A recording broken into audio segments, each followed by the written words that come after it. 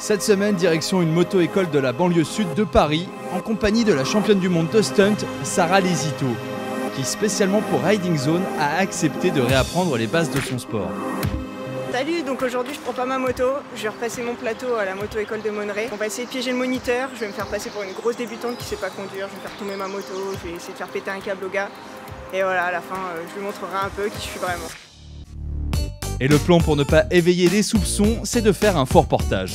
Nous on est la fausse équipe technique, on va faire un faux reportage sur André, sur la sécurité routière, pour pouvoir le filmer, avoir toutes ses réactions vis-à-vis du comportement de Sarah et surtout de la surprise. André, c'est lui le moniteur qui arrive bien tranquille sur sa moto. On est en train de piéger un ancien moniteur qui est là depuis longtemps, qui est très à cheval sur la sécurité routière.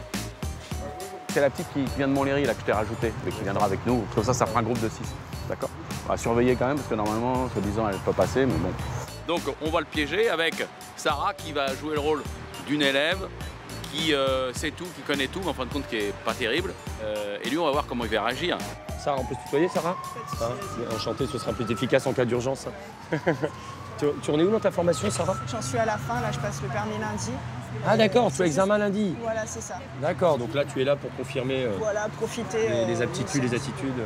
Voilà, malgré l'approche voilà. de la première. Donc écoutez, si vous êtes OK, on va aller mettre les motos en température et on va aller se mettre en chauffe gentiment, prudemment. C'est parti, en selle, à cheval. À ce stade, André ne se doute bien évidemment de rien. Et l'on peut compter sur Sarah, la petite de Montlhéry, pour se comporter comme une vraie débutante. Allez, on y va. Vas-y, Edouard. Vas-y tranquillement, laisse-toi le temps de prendre tes marques. Les bras souples, décontractés. Voilà, le regard, ta tête. Remonte bien tes pieds vers l'arrière, Sarah. Sarah, penche-toi un petit peu vers l'avant quand tu entres dans le virage. Les virages, il faut que tu penses plus à reculer un petit peu sur ta selle. Quand on est débutant, souvent on a tendance à être trop près du réservoir. Penche-toi un peu vers l'avant. Relâche les bras. J'ai toujours appris comme ça. Non, mais souvent le débutant pense tellement à son virage qu'il en néglige la qualité de son freinage. Et le petit coup d'œil en dessus d'épaule aussi. Pardon. Regarde, je vais te montrer. C'est plus accéléré, là j'embraye, et quand tu sens que ça part, tu retiens. Elle est trop en tension sur le guidon là. Trop comme ça, pas assez relâché. Après c'est sûr, hein, t'as appris. Ouais, voilà. J'ai appris comme ça, mon cousin Donc, il m'a coaché à mort. Enfin, il m'a dit tu fais comme ça exactement, il m'a bien montré tout et voilà. Mais là, il faut que tu relâches un peu plus. Tiens, rejoins tes camarades. D'accord. Sarah prend tellement de plaisir à régresser qu'elle va même se permettre un petit écart de conduite. Je vais essayer de me péter la gueule la prochaine fois que tu m'arrêtes.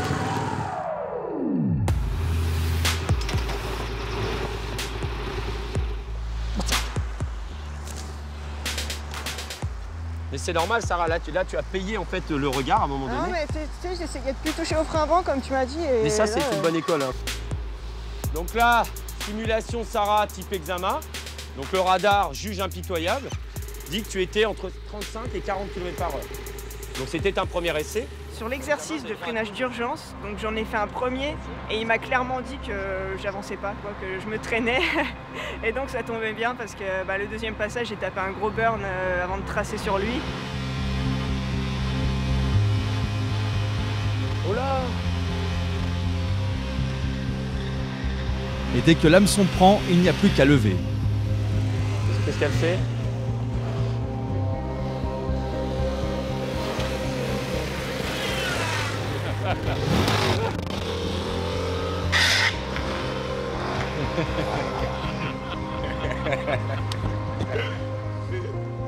C'était un sketch en fait, je viens depuis le début. André, est-ce qu'elle va être prête pour lundi ou pas? Nous, ce qu'on voulait voir, c'était la tête d'André quand elle a commencé à accélérer, à faire des bornes, les roues arrière, etc., à maîtriser, quoi, à montrer qu'elle maîtrisait.